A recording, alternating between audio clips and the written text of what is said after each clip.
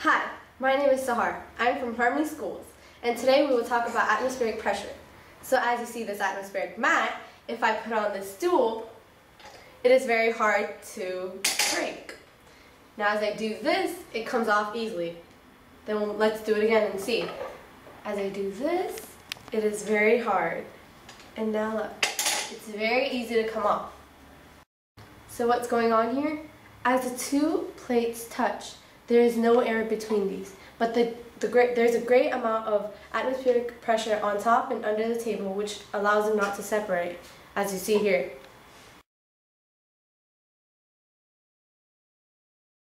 Here's a similar demonstration. As you see here, these two plates, when I put them together, it's impossible to break, isn't it? This is because the atmospheric pressure outside surrounding it doesn't allow it to break. Thank you for watching Harmony School.